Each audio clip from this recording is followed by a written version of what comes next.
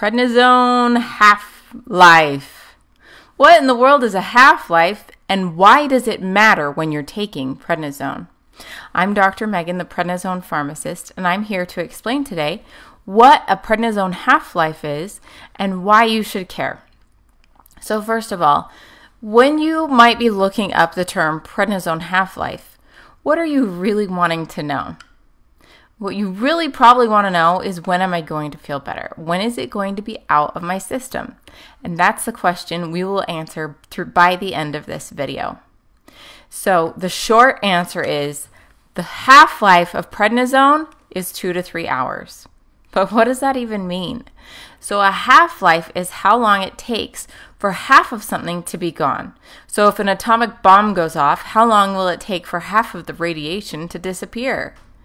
And they do calculations like that to figure out all sorts of really fancy scientific things.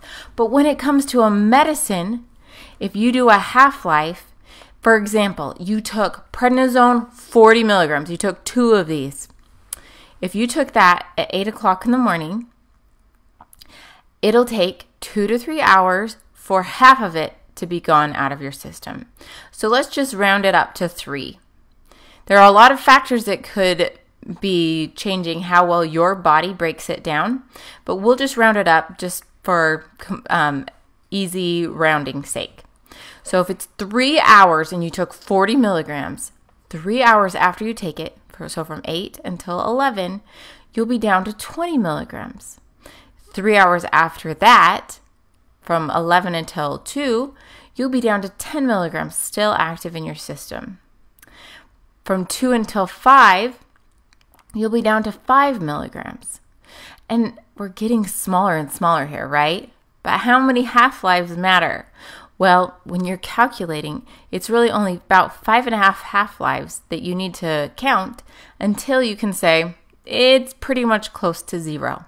So you could say after about 18 hours, somewhere give or take, your body is free of the active prednisone. So what difference does that make, right? So I took it in the morning and 18 hours later it's gone. Well, it has a lot of things that it can affect. First of all, if you're taking the prednisone at 8 a.m. versus 8 p.m., that changes how much is active in your system during different times of day.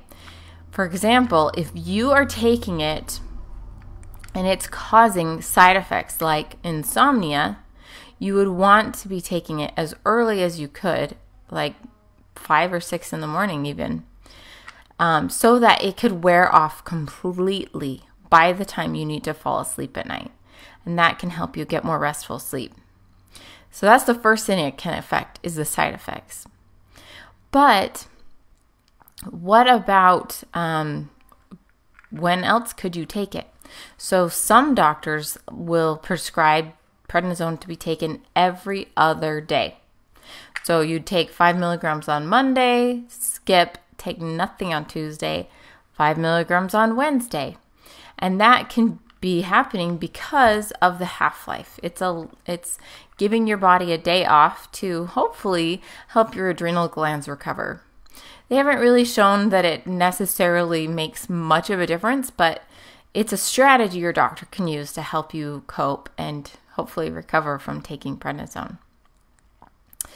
Other things that are worth understanding is prednisone is a medium length of time drug. So it lasts the 2 to 3 hours, whereas methylprednisolone lasts less time, and then dexamethasone lasts way more time. It lasts almost like a whole day, its half-life. So it takes a long time for the dexamethasone to get out of your system. Whereas hydrocortisone is often used when people are trying to get off of prednisone, and it's got a way shorter half-life. So it needs to be taken multiple times a day. You can usually reliably only have to take prednisone once a day, but hydrocortisone, since it only lasts a few hours, needs to be taken, for example, right before breakfast, at lunch, and at dinner, maybe. Or it might be 4 times a day. It really depends on when you need it, and you work that out with your doctor. So I promised the answer to the real question.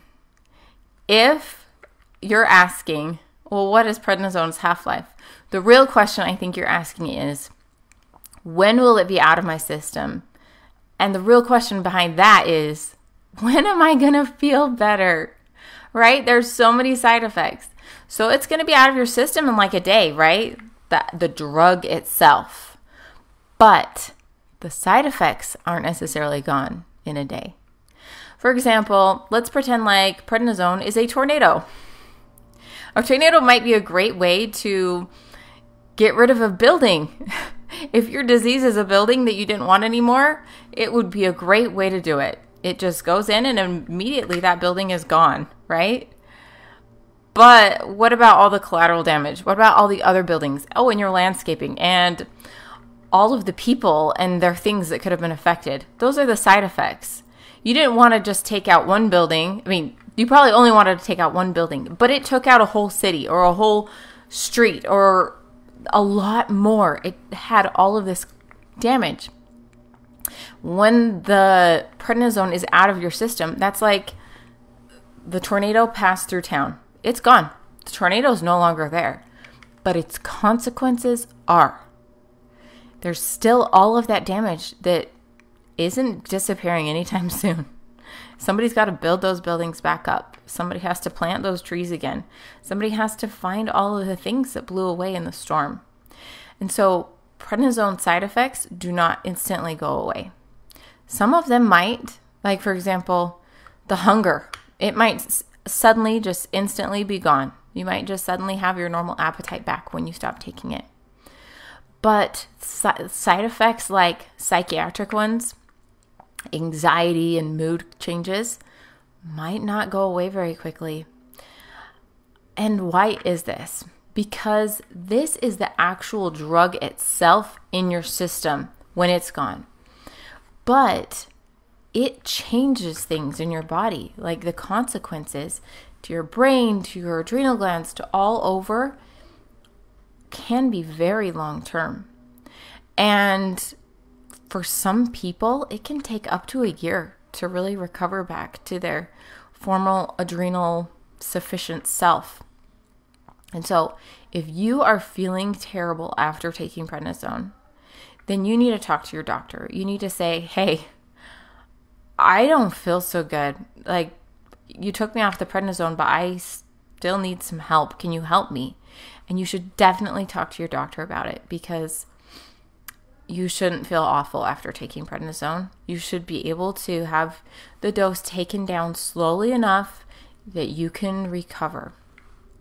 And so if you have any other real burning questions behind prednisone half-life, let me know below. I'd love to know what those are so I can answer them in either comments or in a future video. And if you need help recovering from prednisone, I have a prednisone checklist, and I will link to that below that you can get. And it has ways to cope with prednisone while you're taking it and to help you recover after you've stopped taking it. Signing off as Dr. Megan, the Prednisone Pharmacist.